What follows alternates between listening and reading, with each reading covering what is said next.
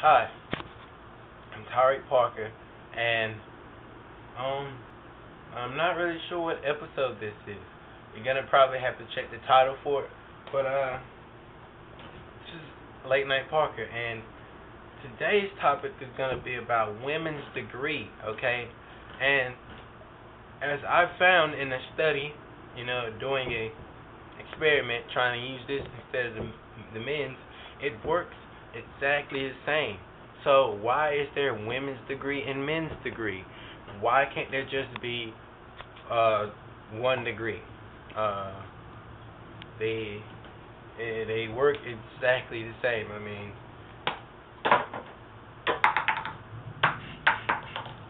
they both smell the same. I can't smell a difference, so it's like, what? Why? Why two different degrees, men's, women? Just make it unified degrees. It should just say degree on it. Really? Uh, there's the chair I would be talking from, but I decided to do it like this with you looking overhead at me.